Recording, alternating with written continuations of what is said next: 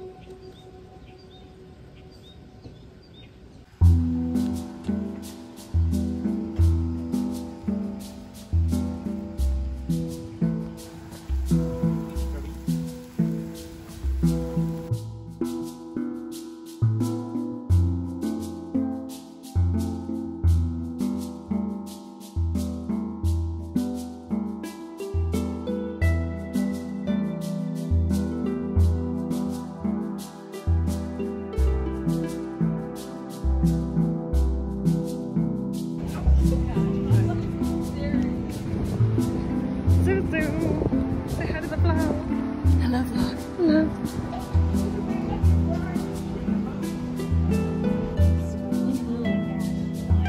So it looks like there's just like rope. Girls will have to come back.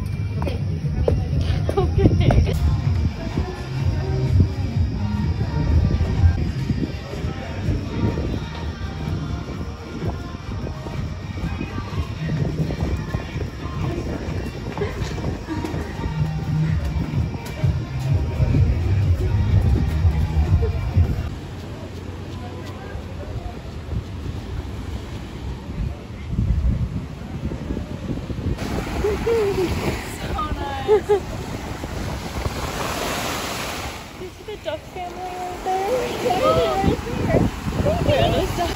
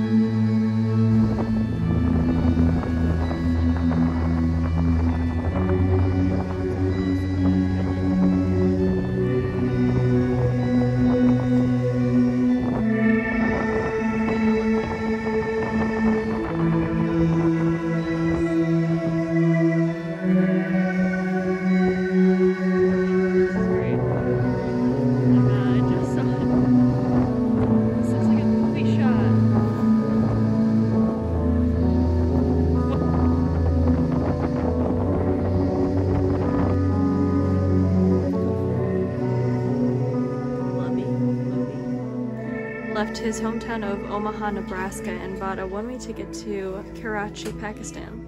Karachi was one of the most populous cities in the world. By 1998, over 9 million people, and a transportation hub with some of the most active airports and seaports in the region. In the commercial parts of the town, you could find all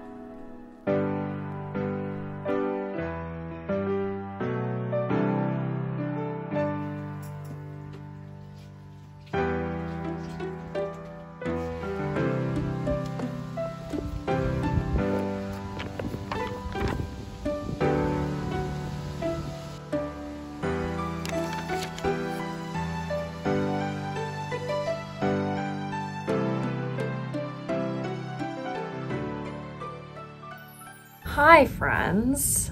I'm back home. It is currently Tuesday. I woke up in my own bed this morning. I came home yesterday around 6 p.m. Very exhausted. I fell asleep within the first 3 hours of being home. And today has just been getting my life back together after yet another weekend away. I had such a lovely time up north with my family. It was such a lovely time. I didn't get to chat with you all once I got to my parents' RV, but the first night we made dinner at our little campground and then we went into town.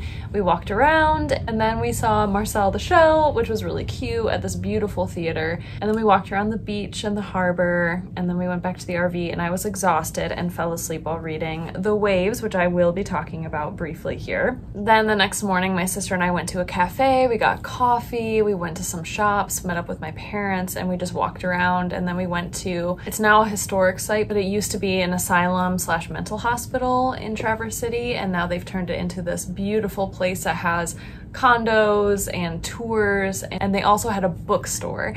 So we went to the bookstore. I did end up getting a book there, which I don't know, I'm still trying to like rustle up the mental wherewithal to actually film a book haul at some point because I've accumulated so many books lately.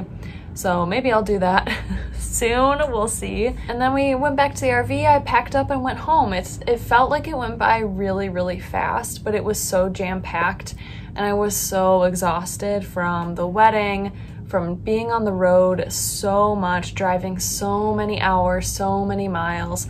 I'm just happy to be back home. And then today has been catching up on all the emails I missed on my 3-day being away from emails and stuff. So catching up on emails, backing up all my files, like doing a lot of clerical stuff. My brain feels like it's in a million places at once of all the things I feel like I have to do now. So I'm trying to like calm down. So I'm gonna go for a walk, but I wanted to conclude this vlog and to tell you all as well, because I have no idea how long this video is gonna be, and I feel like it might be at a suitable timestamp right now. If not, then it might be similar to my Chicago vlog, where it's just a little short, a little sweet, like a little field trip, road trip that you can hang out with me on. But I did want to tell you all, I am freaking loving The Waves by Virginia Woolf. I am adoring this book. I'm adoring it. I love it. I want to fly through it, but I also want to savor it. I'm annotating a lot. The sentences are beautiful. Like, I am blown away at how much I love this book. It is so unique and weird and odd and fantastic. I don't know how to explain it. We're bouncing between 6 characters, 3 girls, 3 boys, as they grow up from childhood. And like I mentioned before, this book is entirely dialogue. And then we hit a point where all of a sudden there's no more dialogue and everything's italicized, which indicates the start of almost like a new chapter like this. And it's a description of like what nature is doing. It started out with waves and then it turns into like birds. And then once you enter this new like chapter, the children and characters that we're following are in boarding school, and I'm currently on page 80 and now they're in college. So it's following all 6 of these characters as they grow up together, as they attend school, and their different thoughts on experiencing the same like life milestones. And very soon here, once I get further into this book, I bet it's going to separate and they're all going to be having their own separate lives, which I find really interesting. But it continues to only be dialogue and describes like how they're feeling, what they're doing. I'm on the train, I am reading the newspaper, I see a man who looks like blah blah blah, and then it's just like the most poetic, beautiful writing, and it's so introspective with these characters. This is one from the character Rhoda. It says, "There was a star riding through clouds one night, and I said to the star, 'Consume me.' Identity failed me. We are nothing, I said, and fell." Oh my god, it's just like so good. This is from the character Susan. "I do not want people when I come in to look up with admiration. I want to give, to be given, and solitude in which to unfold my possessions." This one's from the character Neville. "Then suddenly descended upon me the obscure, the mystic sense of adoration, of completeness that triumphed over chaos. Nobody guessed the need I had to offer my being to one God, and perish and disappear. Should I seek out some tree? Should I desert these form rooms and libraries and the broad yellow page in which I read Cadulus for woods and fields? Should I walk under beech trees or saunter along the riverbank where the trees meet united like lovers in the water? But nature is too vegetable, too vapid. She has only sublimities and vastitudes and water and leaves. I begin to wish for firelight, privacy, and the limbs of one person. It is just so beautifully written. I love it so much. I can't wait to see where it goes. It's just so unique and odd and quirky and different and beautiful. And it's everything to me right now. Like I am loving it so much, and I'm just blown away. So hopefully I can carve out some time today to read it. I definitely feel like I'm struggling to get back into the swing of things, which kind of stinks because I just made a vlog of like getting my life together. So hopefully tomorrow will be a little bit easier, but today just feels like such a big catch-up day. Like I want to go for a walk, but I also need to go grocery shopping. But I also feel like I need to edit more, but I also, you know, there's just all these things that I wish I could do all at once, but I can't. So that is that, my friends. I hope you enjoyed this vlog. I hope you enjoyed coming along with me. This weekend was so freaking lovely. Photos of the wedding are up on my Instagram if you want to take a peek. I'm so proud of them. I love these images so much. I love this couple so much. It was amazing. It was so wonderful to spend time with my family outside of the city we live in, and almost like a, you know, family vacation. It's been so long since we have all gone on vacation together as a unit, as a family, and it was so lovely. And to be reading a lovely book at the same time and actually find time to read it on this trip too was just amazing to me. I had so much fun and I'm really grateful. Just thank you all so incredibly much for being here. If you made it to the end, we obviously have to comment some waves as well as some shells, some shell emojis. And my mom made the comparison. She's like, it's like how fitting that we saw Marcel the shell on this trip while you're reading a book with a woman in a shell. And I'm like, didn't even think of that. So let's definitely do some waves, some shells. But yeah, if you made it to the end, I'd love to see your emojis. And I can't wait to see you all again very soon for my next video. Stay cozy, my friends. Bye!